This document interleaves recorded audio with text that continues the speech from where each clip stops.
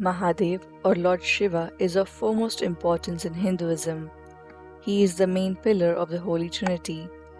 Jyotirlinga are the divine places of Lord Shiva where he resides in different forms. The word Jyoti means light or radiance, and Lingam or Linga means signs or image. So the word Jyotirling means radiant signs of Lord Shiva. The Jyotirlinga are said to have appeared in places where Lord Shiva himself manifested on earth, thus giving them the name Swayambhu, meaning self-manifested. Each Jyotirlinga is considered to be a different manifestation of Lord Shiva.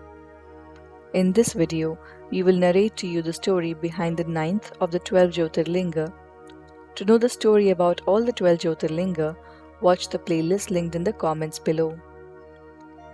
In Hinduism, the mention of the holy city of Banaras or Varanasi is by itself auspicious.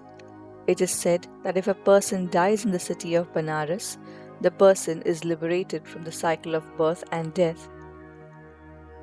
If that is not possible, many a time the next of kin visit Banaras with the ashes of the loved one to pour the ashes into the river Ganga. If Kashi is at the heart of Hinduism, then Kashi Vishwanath Temple is the heartbeat of the godly land. This divine sanctuary is one of the holiest lands that are known to exist in the country. In fact, so sacred is the shrine that it finds its mention in the Skanda Puran, which is an ancient Hindu scripture. Devoted to Lord Shiva, this temple is frequented by throngs of Hindus every day owing to its popularity. This holy city boasts of several ghats on the banks of river Ganga, but most of all, it is the city of Lord Shiva. It is said that people will only be able to visit here if Shiva wills it. It is one of the single most important shrines to attain moksha and be liberated from the cycle of birth and death. It is believed that the form of Shiva in Banaras is of the liberator and thus the ultimate happiness. Kashi Vishwanath is supposed to be the first Jyotirling that manifested breaking through the earth and flared to the skies, in doing so establishing his supremacy over all the gods. This temple has a Shakti Peeta along with a Jyotirling. Shiva in this temple is also known as Vishwanath, meaning the ruler of the universe. There is a story in Shiv Mahapurana that mentions about the origin of this Jyotirlinga.